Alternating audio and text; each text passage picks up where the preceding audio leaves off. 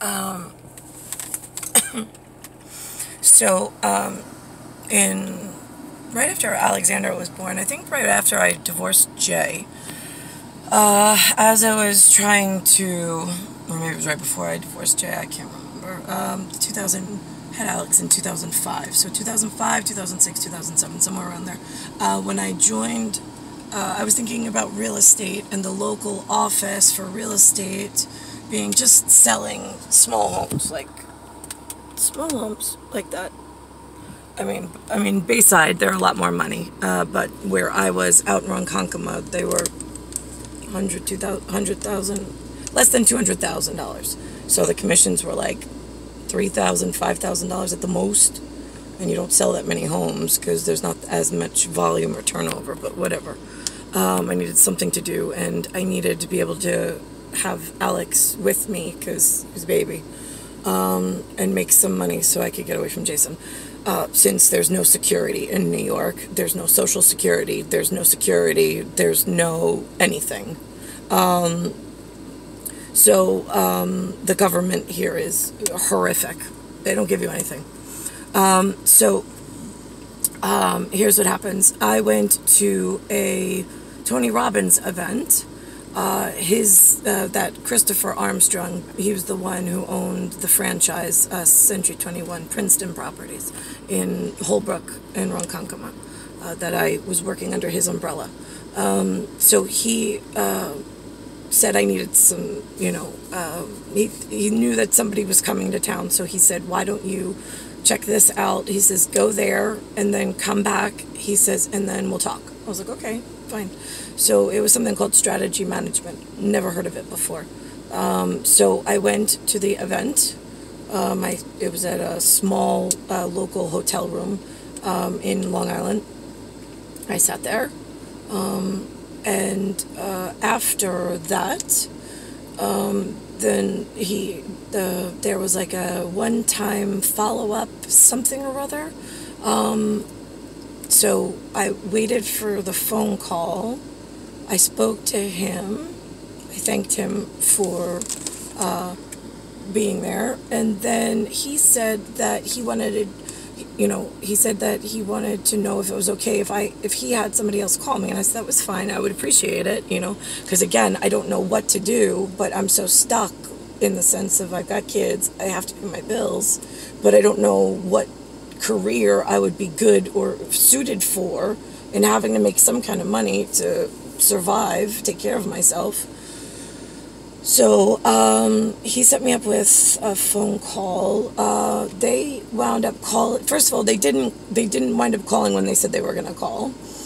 And then, but I didn't have what's his name's phone number to call back to follow up with, and I wasn't really sure, was it a survey that he was doing? It was confusing. So anyway, so then finally somebody did call me back, and he wanted to go through something called an intake to see where I was, I guess my acuity, I don't know. So, or dexterity, I don't remember what word he used. So, we went through a couple of things. I wasn't sure if it was considered a life coach or a career coach. I wasn't sure who the man was, where he was calling from, or what it was pertaining to. I just know that Tony Robbins was recommended from the local gentleman, so I called, and then he referred this gentleman to call me, one of his contacts, which was fine. And then I don't know, it gets confusing. I don't know what happened after that. I know he was asking me, right, and he said some stuff like, so just describe the room that you're sitting in right now. And I'm like, okay, well, it's a basement. And he's like, wait, basement? He says, what do you mean basement? Why are you in a basement? And I'm like, well, I'm home. I was like, I have small children, and so they finished the basement as like an office or living room of some sort. I was like, so I put the desk and the computer and whatnot down there so I could have some privacy, because the house is really small and you're on top of one another, and if I'm trying to focus on you and give you my utmost attention, if a baby cries, it's going to be unprofessional, wouldn't you think? And he's like, right, no, okay, is this, right, and then he wanted to know the color of the room, like the color of the paint on the walls. I'm like, well, it's like a darkish blue color, not like navy, like midnight, but not a light, not like it's mixed with white. If I had to go with what kind of a color would it look like? I don't know. Maybe more along lines of like, I don't know. If you say navy shirt or like a navy pea coat, like that color, just a little lighter. Best I could do. And so I had to like describe the room, and he was like, well, where I come from, they call it a cellar. I was like, yeah, well, that's a word I've heard. I was like, but in New York, they don't advertise it, or they don't use that word. I know in like the 1800s or like the later stages, they used to use that word a lot when it was an unfinished utility room of some sort. I was like, but in New York, because you're so crowded on space, a lot of people finished off other areas like a garage and things, and now they use it as living space because there's so many people in so little space. So I was like, the going term that I've heard, my parents have always used is basement, and then you have a sub-basement, which is kind of above, half above. But I don't know, again, who this gentleman was, where he went, what kind of job he was speaking of, if he was like a recruiter of some kind or whatnot. I think he asked for my resume, which I put together and I had emailed. But again, follow-up was really difficult because it was really hard. I really wasn't grasping what it was he was looking for. Like, he wasn't very forthcoming in explaining the outlook, the like where he stood in what he does for a living, and how I would fit into whatever that was, so I could give him and build him whatever it is that he's looking for. But it's hard when you're so, like, you hold back and you expect me to know things. Why would you expect me to know who you are over a phone? I mean, you're friends with Tony, or a business associate. I don't know who that is. I met Tony once. I thought it was very nice of him to help me out, being, whichever, only having met me once. So I'm a little confused why the conversation was like pulling teeth. It was very difficult, and I was mostly silent because I was waiting for instructions. I mean, you have to build me something if you want me to contribute. You weren't building me anything. It was very confusing.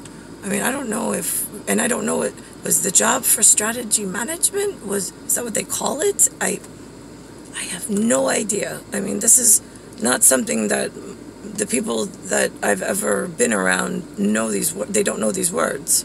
Like, if I asked my father for strategy management, he'd say, for what? What do you mean? Like, in context to what?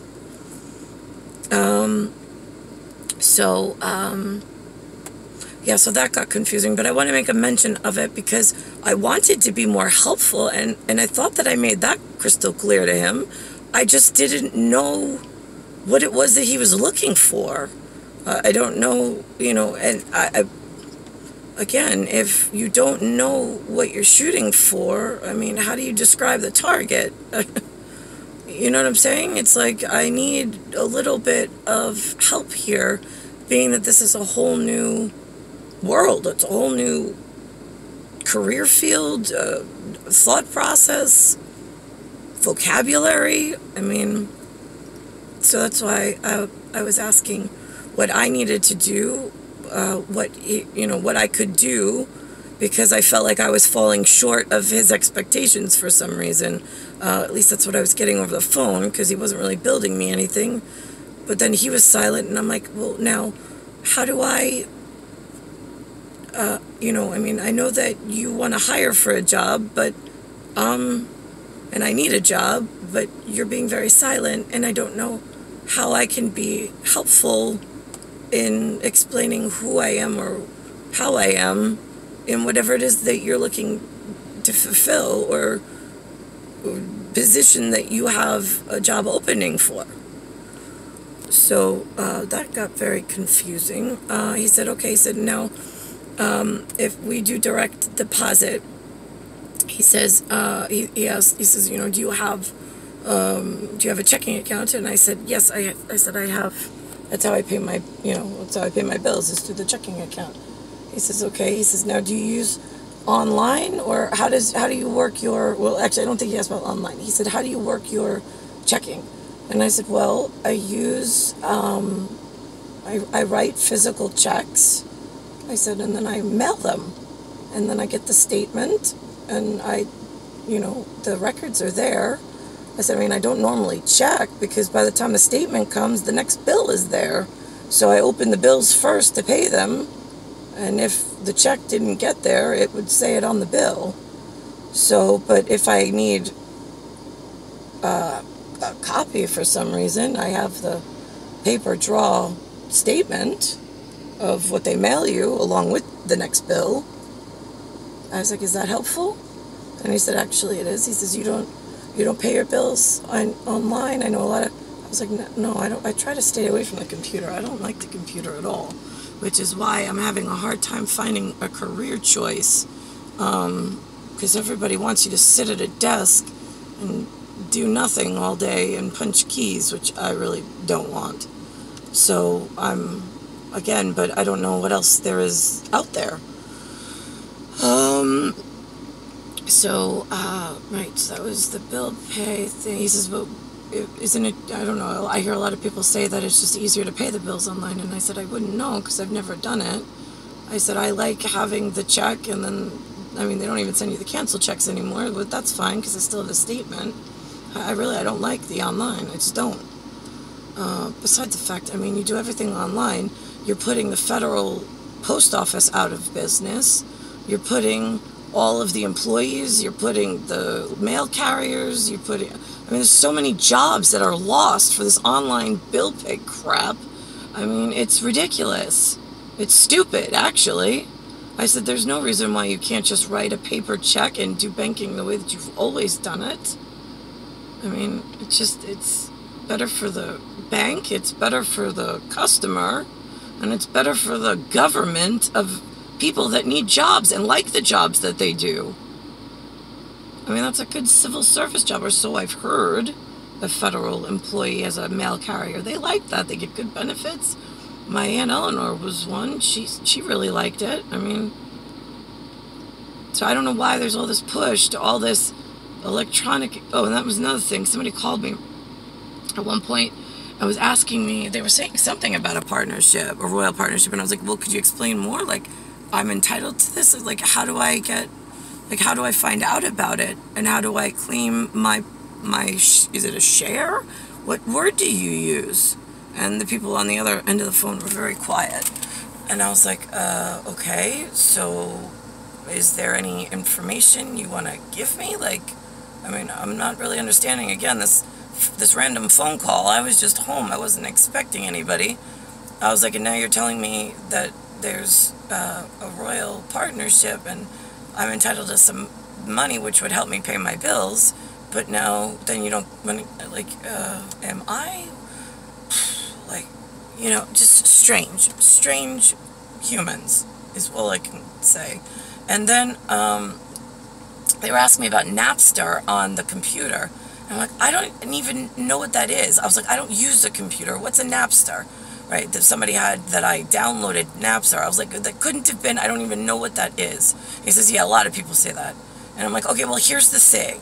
The guy that I'm trying to get away from, the husband thing, right, yeah, him, he's the one that uses the computer and whatever those letters and numbers are that you just said. What do you want me to tell him? Because it's his computer.